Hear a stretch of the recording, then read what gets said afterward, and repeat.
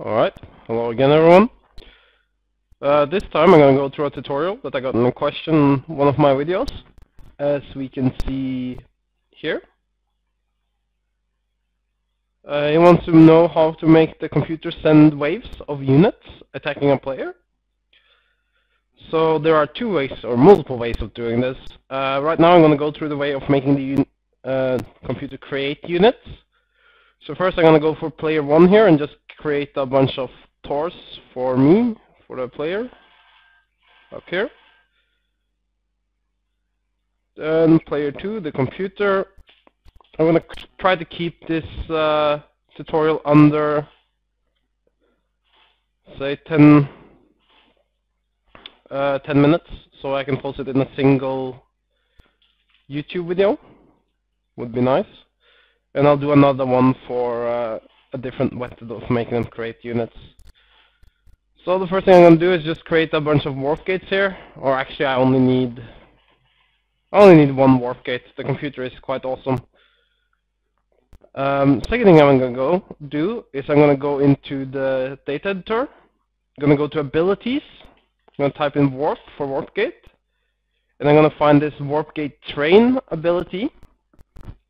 And I go to the info here and double click. Here you'll find warp in salad. Double click on that.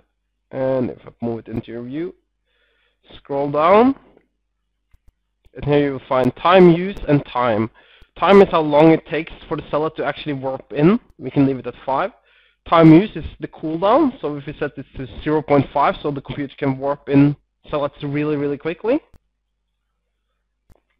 Then we're going to go into the triggers. I'm going to delete these normal triggers.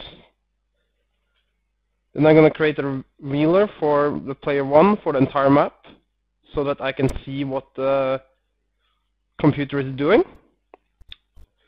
Then I'm going to set player property, modify player property. For player 2, set minerals to 100,000. I'm going to go into the player properties up here on the map. Player 2, set it to computer. AI computer, start location, these things don't matter. Race, I could set the Protoss, it doesn't really matter. And that's fine. Then I'm going to add a new trigger here. Create units. Actually, I'm going to do one more thing in this here. I'm going to add init here. Init melee AI for player 2. There is another function called start AI, but I had it crash my game when I called it. I think this is because the data is not in the game files yet. So it will probably be a better way of doing this once the game is out. You can start the AI properly, but for this tutorial we're going to use this one here. And then we're going to set the APM, set APM, actions per minute for the computer, up to 2000. This way he will create the units really quickly. If it's default, I think it's default at 200 or something like that. And even if you set down the creation speed in the data editor, it will still create them rather slowly. By setting it to 2000, it will spam them completely. So in the create units here, I'm going to make a periodic event, say every 15 seconds of game time. First thing I'm going to do is I'm going to show a text message to all players, creating units, so that we know that it triggers. Then there is a train command. Train. There's also a build command if you want the units to build the computer to build structures. Train, say 10, unit type, slots. Player 2, town just leave at -1, and priority we can leave at 0. Now we need one more trigger.